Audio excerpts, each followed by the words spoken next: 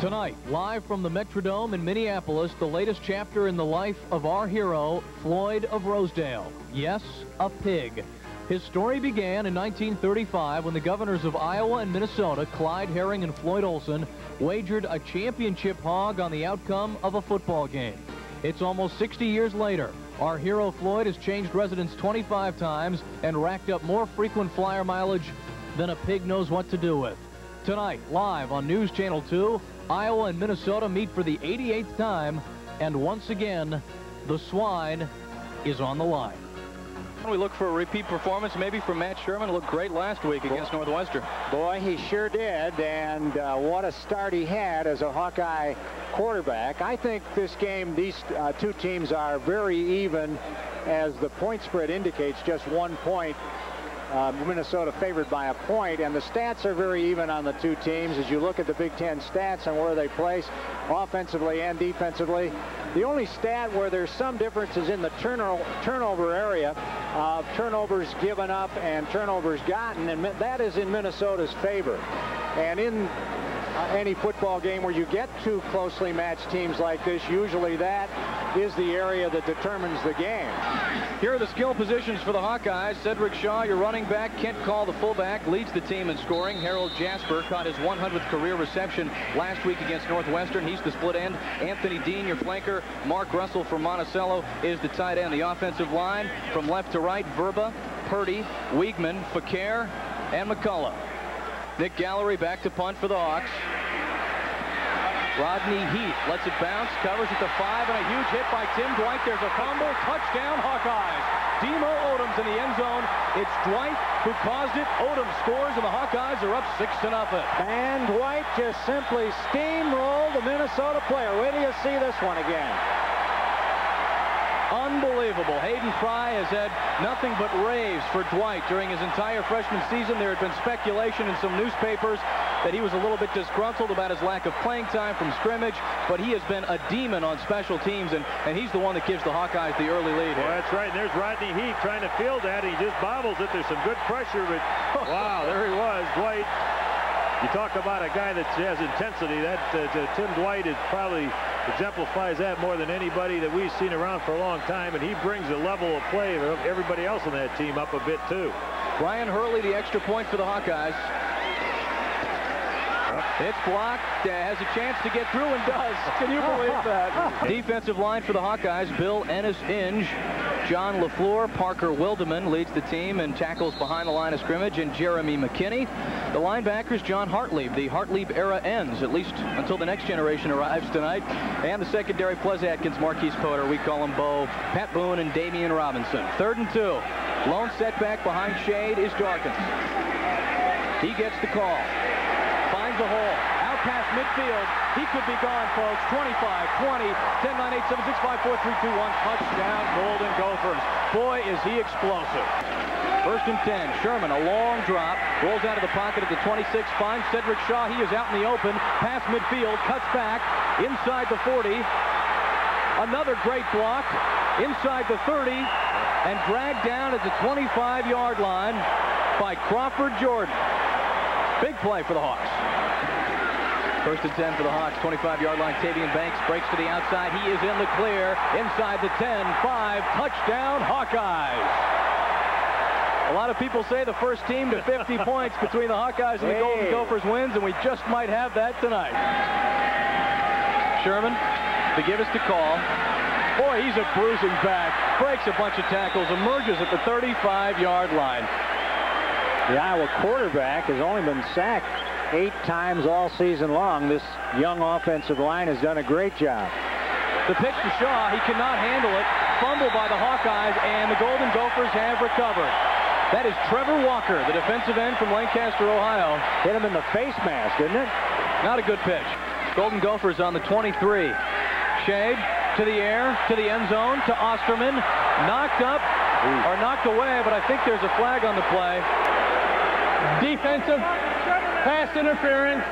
We will go the whole 15 yards by rule. First down! I tell you what, that's an enthusiastic referee if ever I saw one. 15 minutes in the books here at the Metrodome in Minneapolis. Hawkeyes cling to a 14-10 lead. Bobby Diaco showing blitz for the Hawks. Shade, pump fake, drops back even further. Open over the middle is Ryan Thelwell. He's still on his feet. Thelwell inside the 10-yard line, brought down at the 7. Shade to throw, lobs it for the back of the end zone, wide open. Chuck Rios, touchdown Minnesota.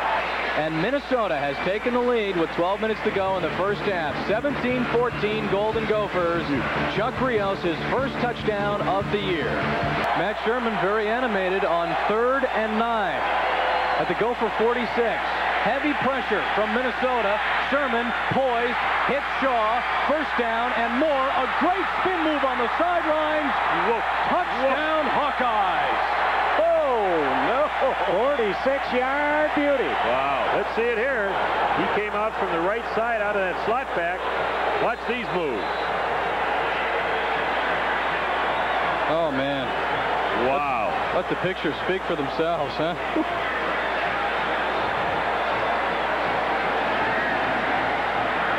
That's a thing of beauty there on the sidelines by Shaw. Gives the Hawkeyes a 20-17 lead. Make it 21-17.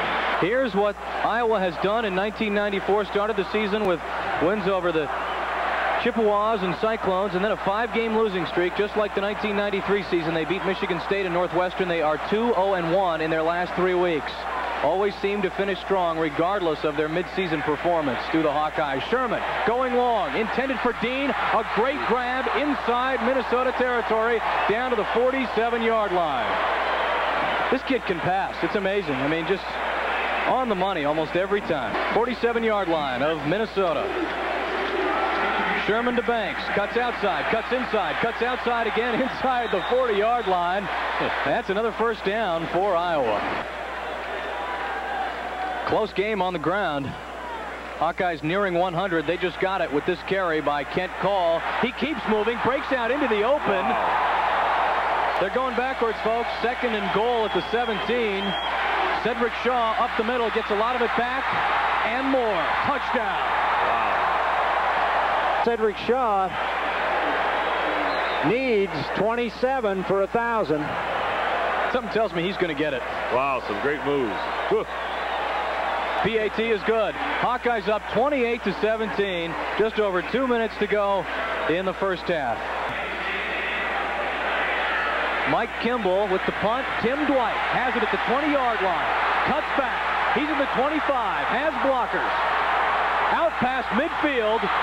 Tim Dwight still in bounds and pushed out at the Minnesota 35-yard line. So it'll be a 23-yard field goal attempt by Brian Hurley. They're going to fake it. This is Todd Romano throwing to Rodney Filer, who makes the catch but can't get in the end zone. That's all right. That's a good play right there. That's Jefferson Bates, excuse me, on the throw. That's Jefferson Bates, the backup quarterback. Yeah. But it didn't work, and that's the end of the first half. Shade to Darkins. Touchdown, Minnesota. They will indeed go for 2. 2 wideouts either side, including Darkins in the slot on the left. He's the one in motion. Shade in the pocket, lofts it back of the end zone. A great grab by Tutu Atwell.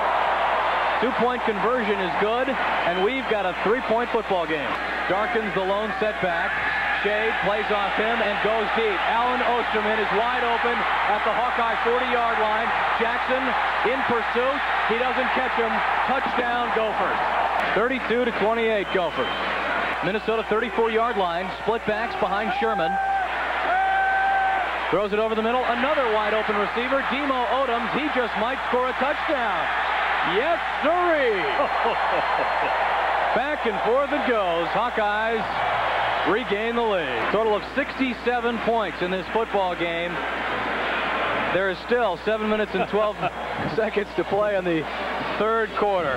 Minnesota's 3 out of 10 in third down conversions here tonight. And they've just, that's a fumble, folks. and the Hawkeyes have recovered. George Bennett comes up with the football. Chris Jackson is a Hawkeye that really put the head on that receiver to pop that ball loose. And as you said, Bennett's back there to fall on the ball. Big turnover for the Hawkeyes here.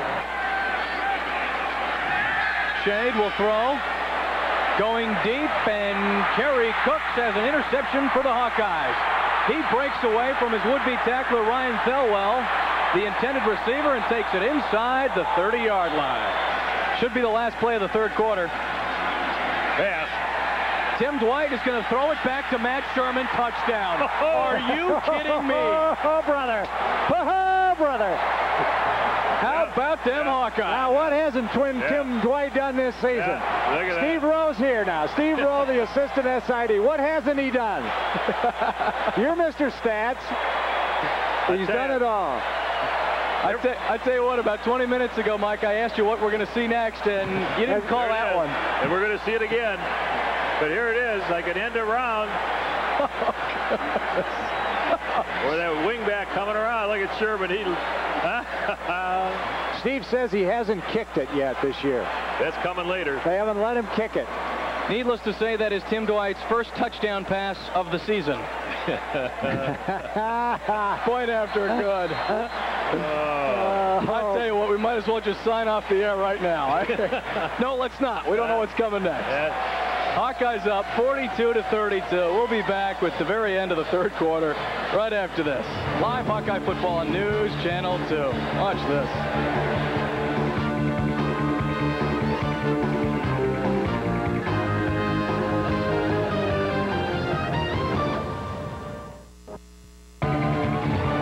Hawkeyes up by 10 points.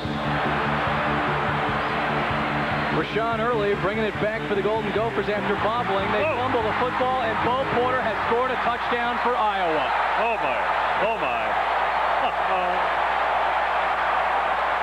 The most devastating play in football. Mick Mulheron caused the fumble. Rashawn Early coughed it up, and Bo Porter scores his second defensive touchdown in 2 weeks. Jumped on a block punt, and look, that looked, oh, that says it all, doesn't it? That's it right there. When it rains, it pours for the Gophers. Here we go. First of all, he doesn't handle the ball real well here, but he gets it there. Let's see the good hit. There's Mick. Yep. Orders there to run it in. Touchdown, Marquise. That was the last play of the third quarter. Hawkeyes can go up by 17 points. BAT. It's good. 49-39, our score. 10 minutes, 56 seconds to go as Chris Darkins pulls the Golden Gophers to within 10. We'll be right back.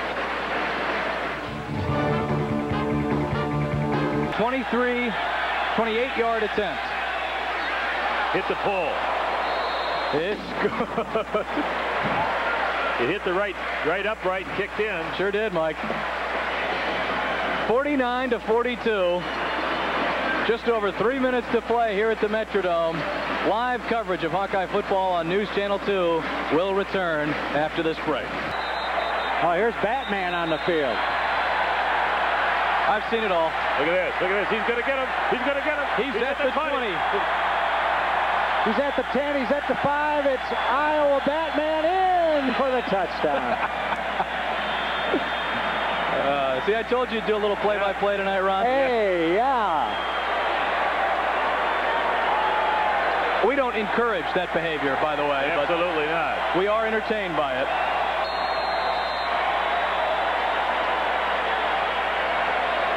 He won't see the end of this ball game. Mike Grimm, is he from Manchester, that guy? I think it is Mike Grimm.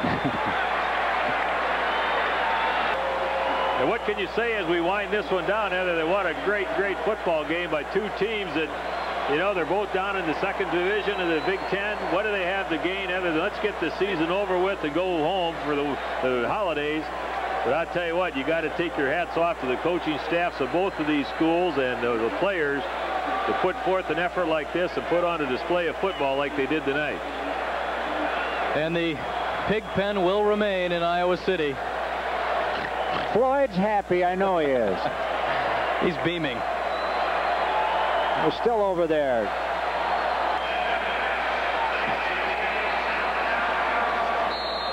This football team will finish their last 4 games 3-0-1. Yep. After a 5-game losing streak right in the middle of it all. What a great way to end. Talk about 4 building blocks for the 1995 season.